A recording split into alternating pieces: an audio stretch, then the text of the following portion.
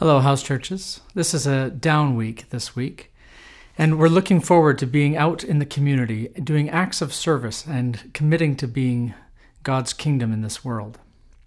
It's a good idea to have an act of service or a project that you do month by month so that you can do the same thing each time. And over time, what you'll find is that the stories begin to develop between yourselves, between the community, and in the places in which you're doing your service. And as you'll see from the text that we look at this week, those stories being developed is very important and very special.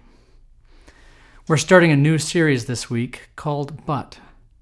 And around the staff room, we've had more than a few jokes about that, but I'm sure that you guys can think of a few, so I won't spoil your fun by giving away of any of those right now. The series that we're looking at, we're focusing on 2 Corinthians chapter 4. And throughout this text, what Paul is doing, writing to the Corinthians, is talking to them about the glory of God as it is revealed to us in Jesus Christ. This glory that is revealed in Jesus Christ then becomes evident in our lives, says Paul, as the gospel of Jesus Christ becomes written upon our lives. It's a beautiful thing. It's a very moving passage. The question for me came out of the text as I struggled with what Paul means by glory. He speaks about Jesus as the glory of God, and I want to know this. I want to feel and experience what the glory is. And so I am asking, how do I see the glory of God? The light bulb came on for me in verse 4 of chapter 4, where Paul writes that the light of the gospel is the glory of Christ Jesus, and he is the image of God.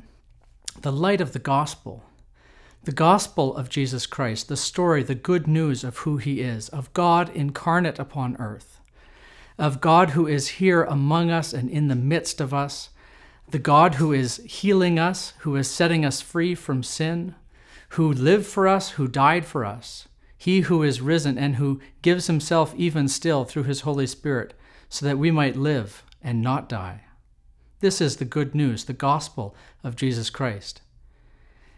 Seeing that gospel as God's glory, and then seeing how that gospel can take place and take shape in our lives is the light bulb for me, because it directs me to see that gospel written in the lives of the people around me and my own. And so the arrow for me for this week comes in two parts. One is inward and the other is outward. For myself, for inward, I want to see the gospel written in my life, and so I'm praying, dear Lord, can you show me this week? Can you show me in my life where you would like the gospel to be made plain? Where does the good news need to take hold in my life?